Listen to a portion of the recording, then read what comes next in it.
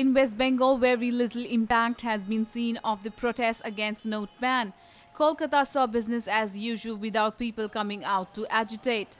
The opposition largely remains a divided house over the Bharat Bandh.